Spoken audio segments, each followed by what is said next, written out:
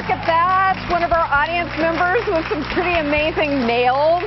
There's just like everything Seahawk this week. No doubt much of the city will be glued to the tube this Super Bowl Sunday. So here to help us throw a Seattle-centric Seahawks party is Jennifer Shea from Trophy Cupcakes. You do very good work. How are you? I'm good. Good to see you again.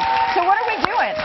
So I wanted to throw a really Seattle-centric party. So I basically scoured the city. It's not hard to find, actually, for all of the 12th man Seattle-centric cool stuff. So Jones Soda did this amazing 12th man soda. Love the colors. Everybody knows that Hilliard's has done their 12th can. Yes.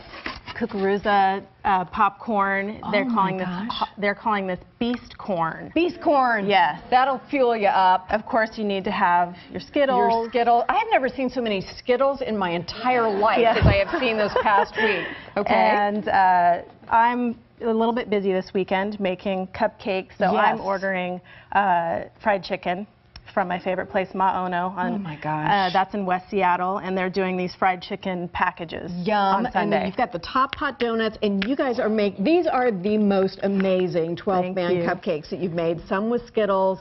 You get the little Super Bowl ring. Right. So you've got a treat at the end that you can wear. And this is my favorite. The 12th man is just, let me grab a hold of this without squishing it. Isn't that beautiful? Now that's a cupcake. I would say it's too pretty to eat, but that's just not true because I would eat it. Okay, so show us how to make the AstroTurf table cover. So this is really easy. I just went to my local, homewares. Just about any, Home Depot, Lowe's has AstroTurf. Buy a piece that you know is going to fit your table. Just cut it to size. Get some white electrical tape, some kind of white tape. Yep. And just guys, you'll love that. Get your husband to do that. Just some stick-on numbers, and you can get those again at office supply, just about anywhere. Yeah. And just lay it out. It's really easy. That's cool. Yeah. That's very cool. Super What's easy. this deal? So that is how I made these. Your pom-poms. Okay, great. And so all you need is 4 sheets of tissue paper in the appropriate colors, of course. And then you are just cutting it in half. I'll show you kind of what it looks like. So fold it in half first. Fold it in half, and then you're going to get 2 out of one of these sheets. So then you're cutting it in half. And you've stapled the top. I stapled the top. Folded. And then you're literally just, takes a little bit of time, but you're cutting your strips. That's simple. And then I heard that you love glue guns. I'm bizarrely attached to the glue gun. And so these little sticks are just available at any kind of craft store. Right. And so then you're just going to take I'm going to let you do it. You can just take your glue gun, attach it, and then just keep rolling. Spinning it. Oh, so there's a lot of glue and a lot of this is going to be fun.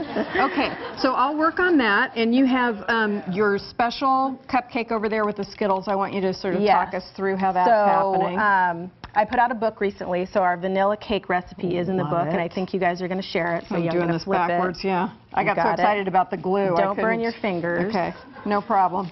So it's just our vanilla cake, and you'll see here that it's layered with green and white and blue. So you're just going to take 3 bowls and tint 1 blue, 1 green, and then when you're filling your cupcake liners, you just do maybe a tablespoon and a half of each color, and then when you bake them, they're layered like that. So it's super simple. So it comes out that way. Yep, you'll see how you just get the layers. It's really easy. How do you get your icing to stand up like that?